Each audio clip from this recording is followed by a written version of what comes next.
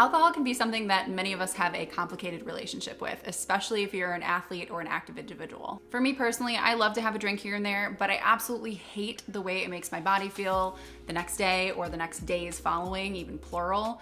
And especially when it comes to like my physical activity and physical training, I can definitely see how it affects my body after drinking, as far as my muscle fatigue, my brain fatigue and brain fog that I get, all those things. But it wasn't until recently that I noticed drinking alcohol was affecting my body in a different way that I didn't really notice or wasn't tuned into before. And it really took me taking some time off from drinking more frequently to drinking much, much less. And again, I wasn't like binge drinking or anything before drinking anything, any amount significantly. I was having maybe 3 drinks a week, if that, now decreased to 1 or 0 times a week throughout these past, let's say 3 months or so. So, you know, not a huge decrease, but enough for me to actually notice some differences in my body, which is interesting. And the thing that I noticed is that my joints are actually just feeling better. And it's hard to describe like the better feeling I'm having, but they are feeling just healthier, like they're moving better,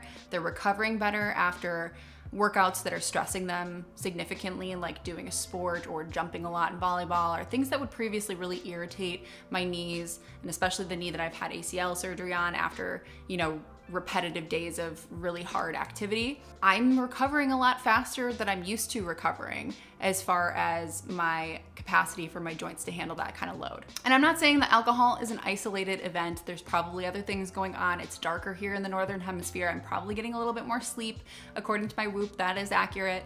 So there are other things that are factoring into this, of course, but the important thing is it led me down this research rabbit hole of trying to understand the correlation between alcohol and joint health. And I found some interesting things that I wanted to share with you guys, especially since a lot of you guys on my channel are here to learn about how to improve your joint health, or you've gone through knee surgery or some sort of joint surgery and are looking at ways to really amplify how you can speed up that recovery, or, you know, just have healthy joints in the long run. But before I dive into all the cool stuff that I learned, I wanted to share a few words from today's sponsor. As the weather gets colder, I start to have less and less motivation to make it to the gym. And that's why I've been spending some time building a home gym here in my apartment so that I can work out whenever I want to. One of my newest additions to my home gym has been the Merak S26 indoor cycling bike. It's truly the perfect bike for a home gym because it's really compact yet packs a punch with 100 levels of smooth and quiet resistance. You can even track your workout progress hands-free on their LCD display as you ride through scenic courses and take professional coaching classes, and even get to play fun games on the free Merak app. And if you're like me, when we're talking about bikes, comfort is really important, which is why I really love their super padded seat that's adjustable, as well as their dual bottle holders that can keep you comfortable during longer cardio sessions. And if you have a smaller space like I do, it's really important to have equipment that moves around easily that you can store elsewhere, which is great because this bike has wheels on it, which makes it really easy to move around and store away once you're done. If you're looking to just get some low impact exercise in during the winter time to get your body moving, this is a great option. As we all know, cycling is gentler on the joints compared to higher impact activities like running,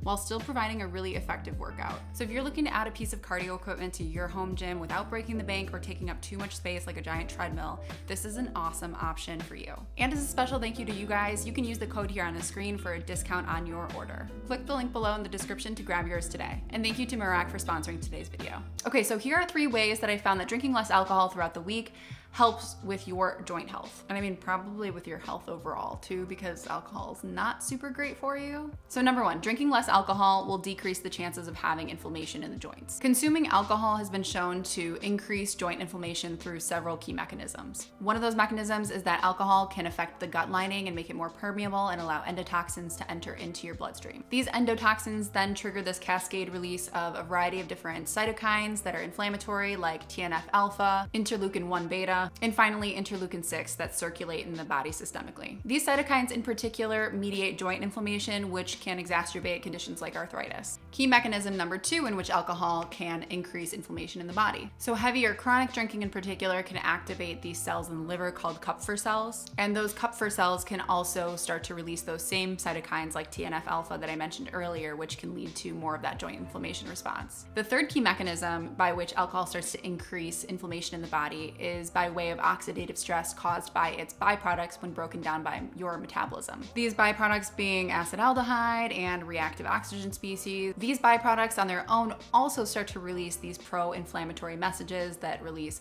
more inflammatory molecules like those cytokines, so back into that same kind of cycle. You guys are starting to see the full picture now, right? So you combine all these mechanisms and you get like a whole hot mess of inflammation attacking not only your joint tissues, but all tissues of the body for the most part. But when we're talking about certain inflammatory cytokines that mediate joint inflammation, it's gonna affect your joints. Therefore, drinking less alcohol equals less of these mechanisms happening in the body, which means happier joints. So the second way that drinking less alcohol helps the joints out is by preserving cartilage. So drinking alcohol actually inhibits the proper absorption of certain bone preserving minerals like magnesium and calcium. And without the proper mineralization for the cartilage starts to lose its density and its resilience. So therefore, drinking less alcohol allows your body to better absorb those minerals and deploy them to nourishing the cartilage as it needs to and all that good stuff. Another way that drinking less alcohol actually helps the joints and its cartilage in particular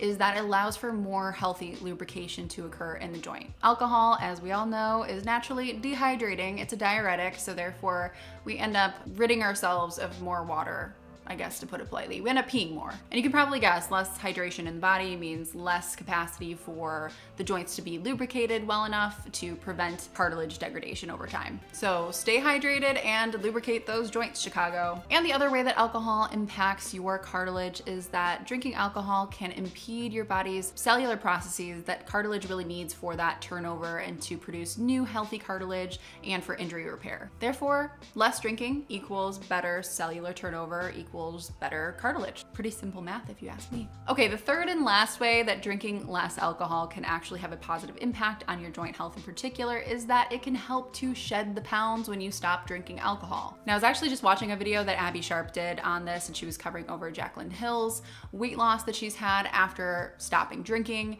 and I hear about that a lot when people stop drinking. I work with clients who stop drinking and I see that happen, where weight just starts to fall off effortlessly after they've tried to lose weight significantly before that.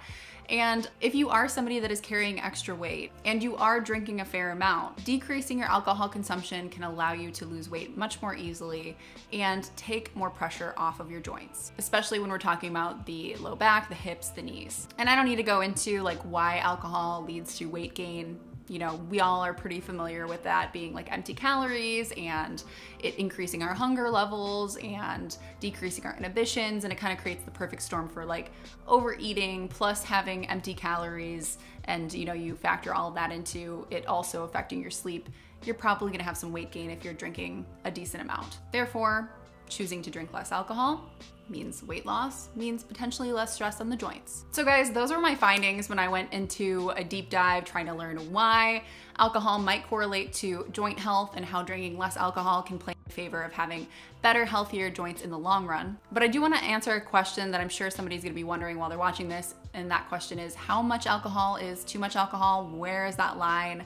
What is the line of like it being very inflammatory versus being something that you can kind of go underneath the radar and it not really affect you in that way? And I'm sorry to say there's not a super clear-cut answer on that, but I can give you a few things. So the US standard for like low risk drinking quantities is no more than 5 drinks per week for women and no more than 10 drinks per week for men.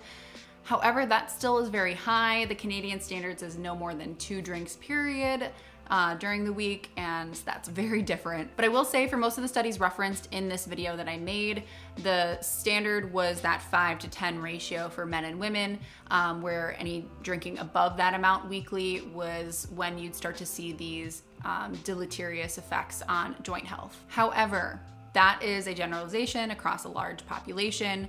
You have to take into effect individual considerations too and genetics. And this is when you really have to take your own individual biology and genetic makeup into account when you are trying to answer this question. So for me, I'm pretty much sure that my body feels best on 1 to 2 no more than 2 drinks per week, and that might be different for somebody else. I'm curious about you guys though. What do you think? What's your kind of drink count for where your body starts to not feel so hot, especially if you're an athlete? Do you even drink? I'd love to hear a little bit more about like your relationship to alcohol and what you noticed in your body down in the comments below. All right, you guys, well, thanks so much for tuning in. I hope you liked this video, and if you did, go ahead and give this video a thumbs up and subscribe to my channel. As always, I greatly appreciate it, and I will see you guys next time. Bye.